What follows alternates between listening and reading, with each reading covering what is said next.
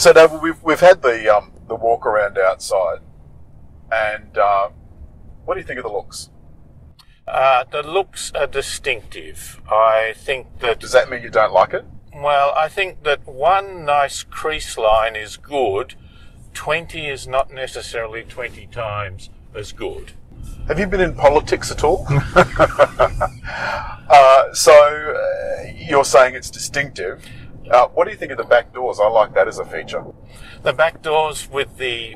Concealed handle. Concealed handles is...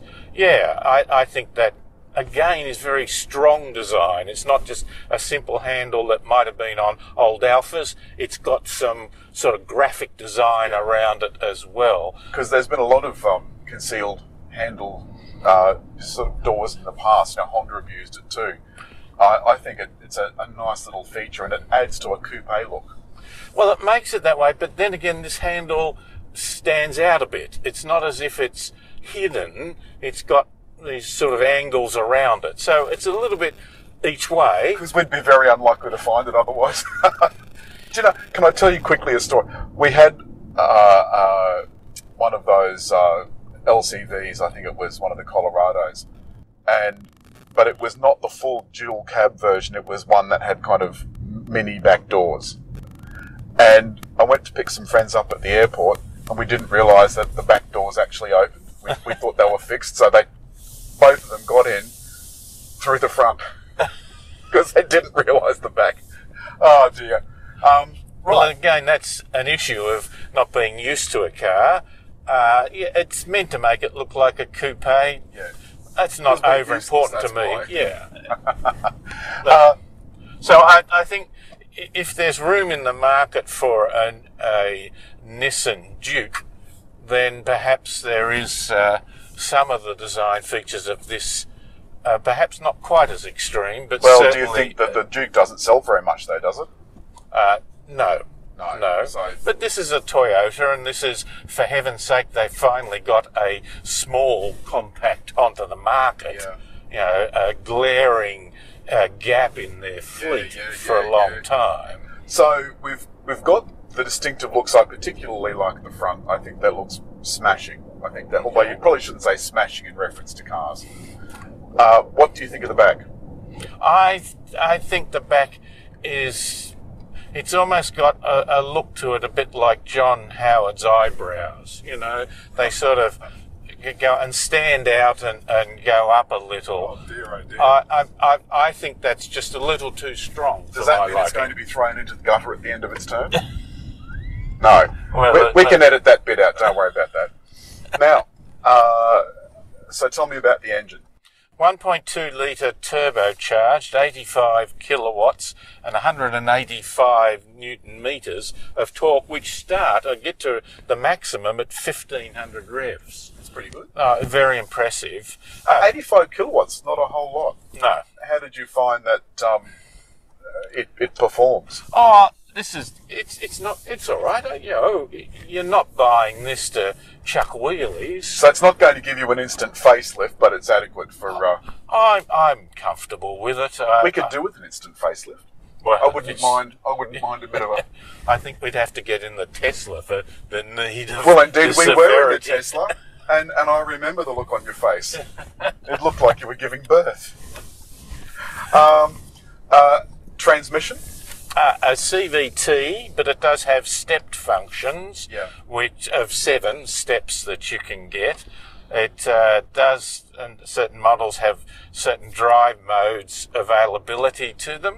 The step modes, that's just under hard acceleration, is that right? Well, you can also manually do it. Right. If I move the gearbox over to the right, so I'm now in second. Now, do we have paddles? No. No steering wheel paddles? No. Okay. While we're on the steering wheel, do you want to tell me about the buttons? The buttons are pretty fundamental. We have a lever down the side for the cruise control. We have this one actually has things like lane departure warning button to it, and I can adjust the cruise control to it as well. Trip.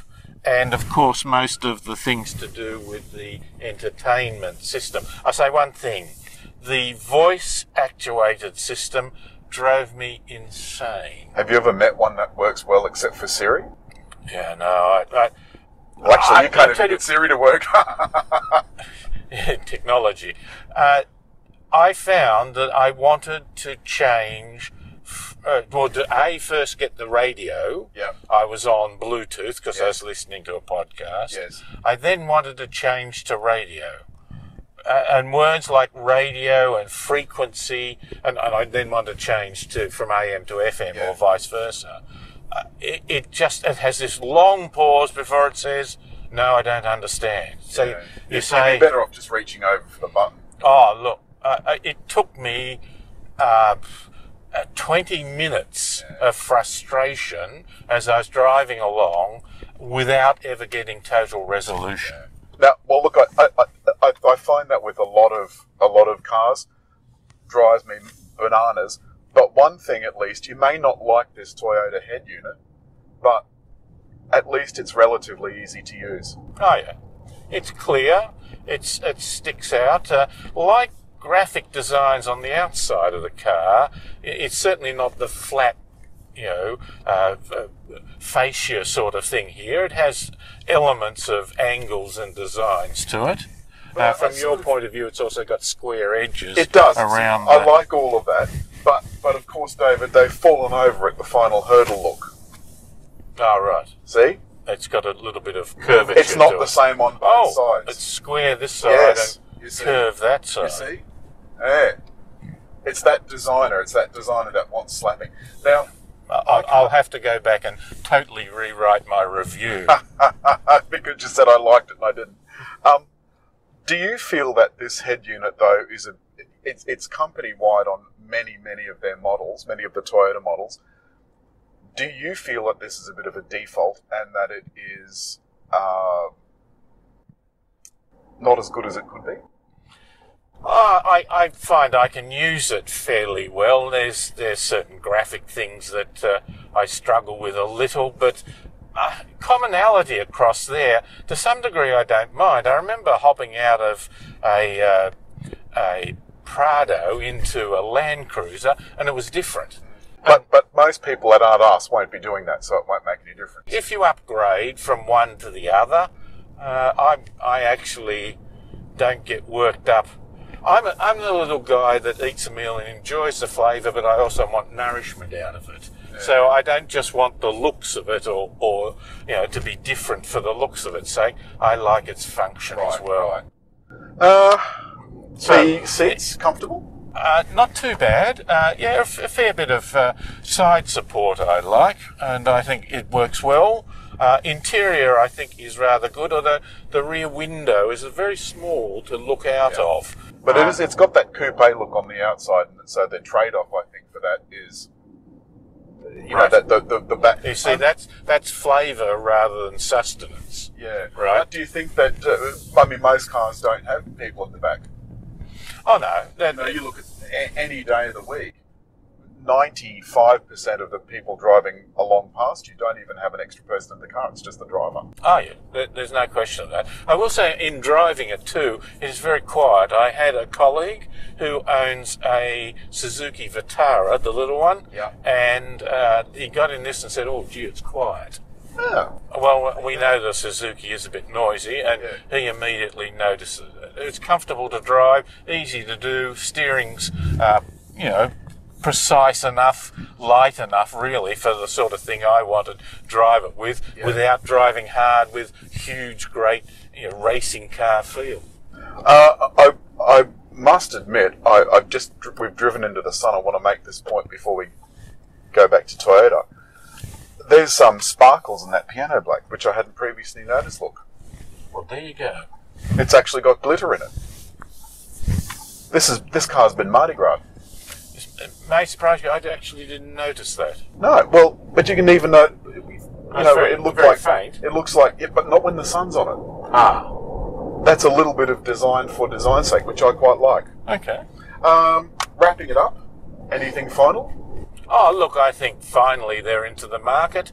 I think they're distinctive in its looks. It's solid Toyota, well engineered. I think the engine and the drive of it is good enough. And, well, not good enough sounds a compromise. It's the right sort of package, I think, for this sort of thing. But the looks of it are purely to your own taste. I'm getting from this you don't like the looks of it. Are you being diplomatic? Is that what you're doing? Well, you know, I can't say looks are right or wrong, but for me, I just do find it a little bit too graphic design. Let me put it to you another way. If you saw her sitting across the other side of the room at the bar, would you want to pick her up? Now, a little bit of Or would you have to be drunk first? A little bit of affectation about it, which I don't like. You know, as though You're saying she's got no teeth. No, that she's sort of putting on a pose that really is not necessary. That I like it for her character more than the fact that she's not tarted up. All right. Well, look, I tell you, I like it. I think it's a nice thing, and I think I agree with you. It's filling a spot in Toyota that has been sadly, up until now, ignored, if not neglected completely.